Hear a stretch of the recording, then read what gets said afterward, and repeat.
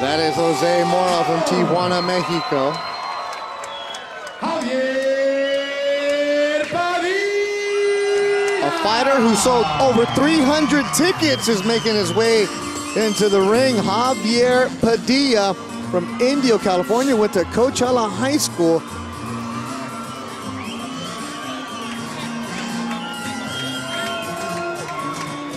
And that is still Mora on your screen.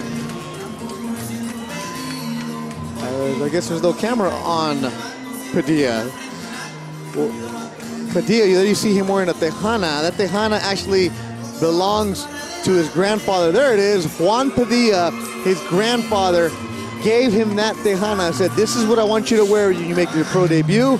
He did, got a KO, and he's gonna wear it every single fight in his professional career. And his grandfather is actually here in attendance watching his grandson.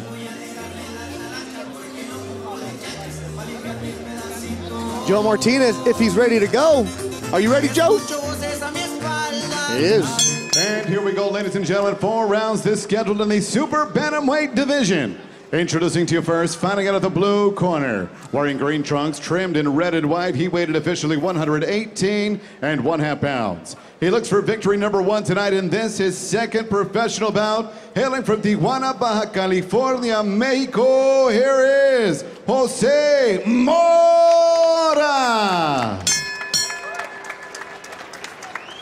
And across the ring stands his opponent, fighting out of the red corner. Wearing white trunks trimmed in black with both the flag of Mexico and the USA. He weighed in officially 122 pounds even, and in one bout has a victory. That coming by way of knockout. He fights out of and represents his hometown of Indio, California. Here is Javier Padilla. And your referee in charge of the action is Wayne Hedgeman. All right, we good here. You got your instructions in the dressing room. Obey my commands at all times. Above all, protect yourself. Touch him up. Wayne Hedgeman, third man in the ring, is ready to go.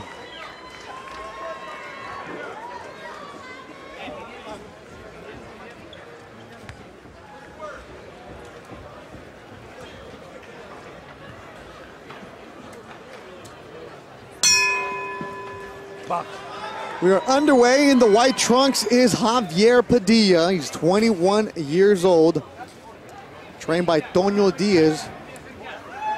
Born and raised in the Coachella Valley. Coachella is 2 hours east of downtown Los Angeles. Yes, that is where they have the music festival every year. Also a good spot for amateur boxing. Had some good fighters coming out of the desert. You mentioned earlier, Timothy Bradley. Randy Caballero, former world champion. Just good quality fighters out here. And speaking of Caballeros, announced earlier this week, he has re-signed with Golden Boy Promotions. Look for his return sometime in the spring of 2017, most likely at this venue, Beto. Padilla in the white trunks. Soccer player growing up. At the age of 12, walked into the Boys and Girls Club, the Indio Boys and Girls Club. Started boxing. He never left that gym. His dad actually took him because he was on his way to soccer practice and was getting beat up inside the gym the first time he sparred. Told his dad, no, that's not gonna happen again. I wanna go back in there and beat these kids. Said he got beat up for a while, so he figured it out. And then he had a lot of amateur fights, did good for himself. Now here's a pro in the second pro fight in his backyard. Long rangey kid, huh? No, he is. And one note about Mora, who's 0-1, his pro debut was on September 23rd. He's knocked out and won by Ruben Villa, highly regarded prospect that Artie Polulo and Thompson Boxing signed. Villa best known for beating Shakur Stevenson, silver medalist a couple of times in the amateurs. Oh, that kid. It's a beast from what I've heard. Amateur-wise, of course. Yeah. In the green trunks is Jose Mora from Tijuana, Mexico. His dad was a fighter. His uncles were fighters. Borderline, you're borderline. He started taking it serious at the age of 13.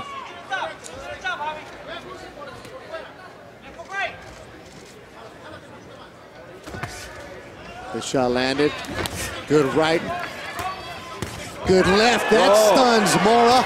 Following up is Padilla. Mora is down here in the first. That left got him quick. His legs buckled.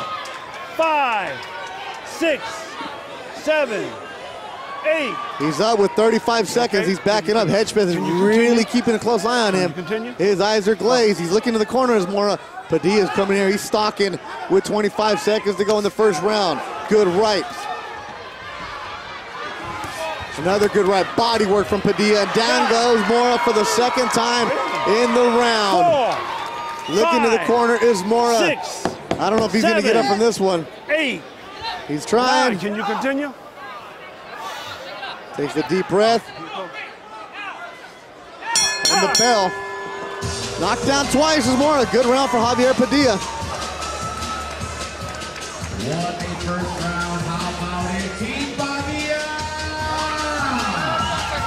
You want me to let him get his text?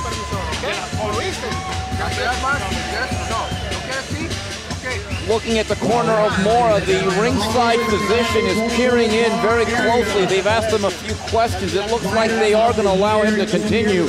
But Beto, starting with that left hook, seemed to be out on his feet more. This is the punch right here that really changed the course of this whole round, perhaps this fight. In fact, here's that left hook coming up right there.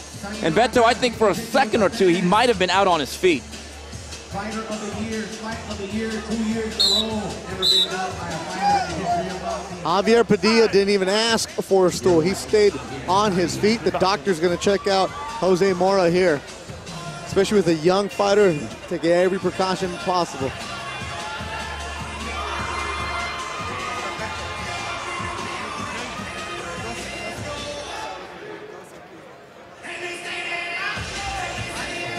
Doctor said yes, but Wayne Hedgepeth, veteran referee, you know he's going to keep a tight eye on Jose MORA.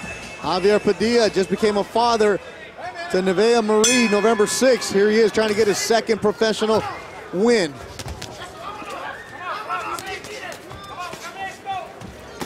Body shot from Padilla. Right hand again. But if you're Wayne Hedgepeth, first hard shot that lands on MORA, I think you wave it off. Yep. I don't think there's really much point in letting a young man like this really take a sustained beating in there. And Wayne is right there. Body shot right from Padilla. MORA deflecting some of them. Whoa, big swing and a miss. Good right, strong right. Padilla is looking strong there. And down goes, and it is over. Wave it off. Wayne didn't even count that. He's like, no, it is over. Javier Padilla in his second professional fight, another KO. Beto, I think discretion is a better part of valor, especially for Wayne Hedgepeth. I think he did the right thing. It would have been academic. You could have given him the 10 count or beyond. I don't think there's any use for this fight to go on any further. And the Tejana go back on. His grandfather Juan Padilla happy about that. Javier Padilla spars with Diego De Loya, Virgil Ortiz, Joseph Aguirre. So you know he's getting in some great work at the Indio Boys and Girls Club. That's your fighter right there, Indio. Let him know, Indio. And right here, that right hand bouncing off the head of MORA. Fight dominated from the very onset by Javier Padilla, and after that knockdown, Wayne Hedgepeth didn't even begin the mandatory 8 count, and Javier Padilla runs his record to 2-0, scoring his second stoppage.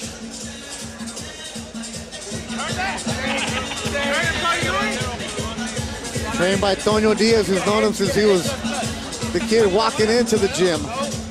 Joe Martinez is ready to go. You ready, Joe? Yeah, you are. Ladies and gentlemen, the end comes at the official time of 44 seconds, round number 2. We have your winner by KO victory. He is still undefeated, Indio's own Javier Padilla.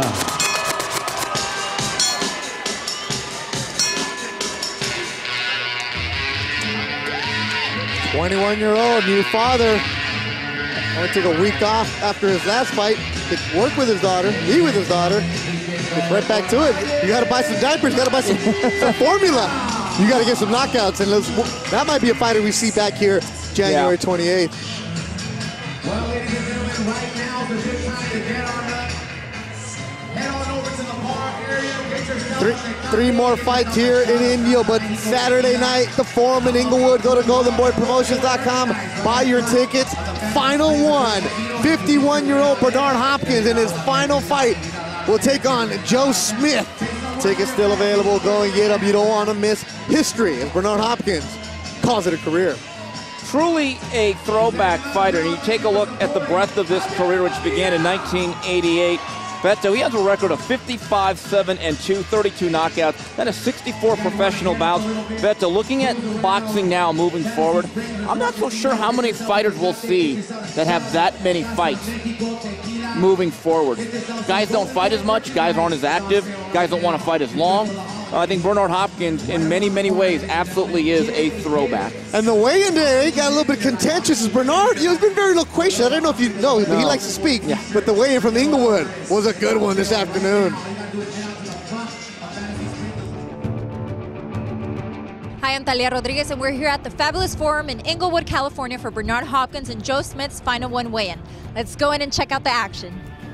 Diaz 126 even, 126 for the champ, 125 3/4 for Garcia. I had a tremendous training camp. I trained very hard. I had an 8-week training camp. Yes, it's Bernard Hopkins' last fight, so I want to make it special for him and give to all the fight fans that are tuning in on HBO and live at the Forum an amazing fight. This co-main event is going to be an epic fight.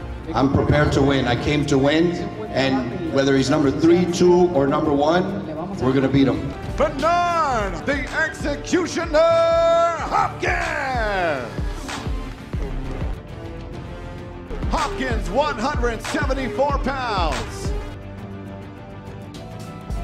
And he comes in 174 pounds, Joe Smith Jr. I'll be able to give a guy, Joe Smith, his final ass whooping.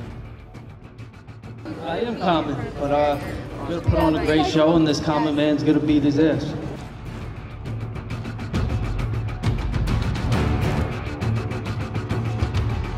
So there you have it. Those were some intense face-offs. You do not want to miss all of the great action tomorrow here at the Forum in Inglewood, California, December 17th. Don't forget to get your tickets.